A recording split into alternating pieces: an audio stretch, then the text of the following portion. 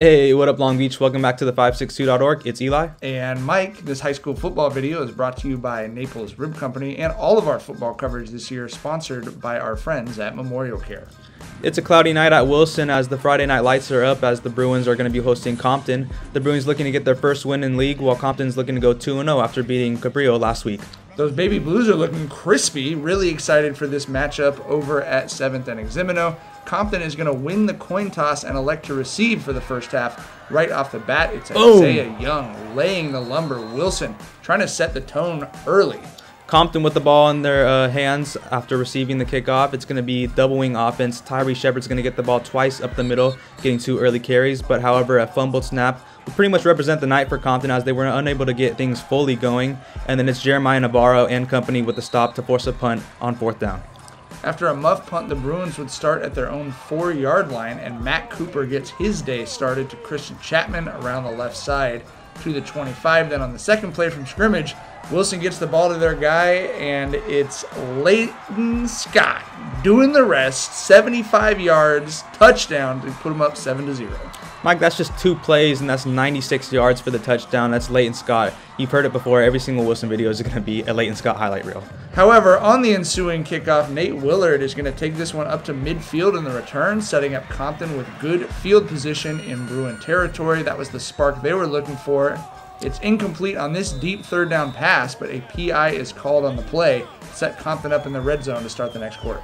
Quarterback Francis Madura is going to hand this one off to Shepard to set them inside the 5, where Madura is going to do it himself for the rest. It's going to be 7-7 early in the game, a quick tie. Well, and that's exciting. You know, you got more league action. You want to see some good stuff here. But on Wilson's very first play of the next drive, it's Chapman all the way for the touchdown. Just 3 plays from scrimmage, and the Bruins have 171 yards and 2 touchdowns. That's a pretty good pace, Eli. I'm not a math major, but if you project out 60 yards and 0.75 touchdowns per play, it looks good. You can't be mad at that, and you also can't be mad at this. It's going to be Caden Draper is going to get this fumble after the snap is high, setting them up at the 1-yard line, where it's going to be Scott again for the touchdown to make it 21-7. Scott in there for his 2nd touchdown of the night. He said, "See you, Leighton." Okay, yeah, that's a fake laugh, Eli. I respect it, though. On Compton's next drive, they try the passing game with this screen to Ronnie Mixon, and then Madera's going to work the left side to Deontay Dill. Compton crossing midfield into Bruin territory, and again, looking to keep it going. Passing game, Madera rolling out. This one's picked off by Navarro, and it's going to be the Bruin ball going the other way. Then again, it's going to be Cooper to Chapman. This one's going to be picked up the turf from Chapman. He's going to take it down near the 21-yard line, getting spun around over down on the turf.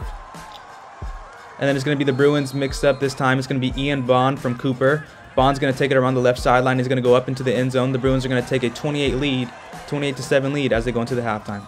Wilson definitely asserting themselves on their home field, trying to get their momentum going in the Moore League with a win here over the Babes. But we take our break. Shout out to the Wilson cheer team hosting these youth cheerleaders, and also shout out to the former Bruin greats, athletes, and coaches celebrated at halftime as the 8 new inductees of the Wilson Hall of Fame, Terry Kennedy and some other Wilson legends getting their due.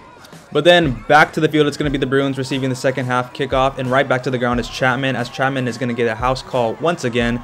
Chapman again in for his 2nd touchdown of the night. These kids can ball, Mike. The house is kind of like borderline stalking Chapman at this point. They calling so often. You know what I mean? It's like chill out a little bit. Right back at it, the Bruins get a turnover on downs, and now it's Ian Bond again for a score. Wilson scoring 6 touchdowns with 3 players scoring 2 each in Scott, Chapman, and Bond, the leaders early for this Wilson offense this season. Yeah, 3 of them with 2 touchdowns. Can you really complain at that? And then it's going to be shout out to the Wilson defense for stepping up as well. The Bruins are just as well after getting tied up at 7, holding the Compton offense to very small plays like these. But however, on 4th down, Madura is going to drop back and lob this one up to Dill for the catch, going out of bounds inside the 5-yard line. You respect the way Compton keeps fighting in these games. It's tough when you find yourself down, but Willard takes the handoff to get into the end zone for Compton for another touchdown. Wilson would take the win 42-13, evening these two teams at 1-1 in league play. Wilson will be at home next week for senior night against Cabrillo, and Compton will take a bye before playing Jordan in 2 weeks. For those 2 games and all of Moore League football games, make sure to keep it right here with the 562.org.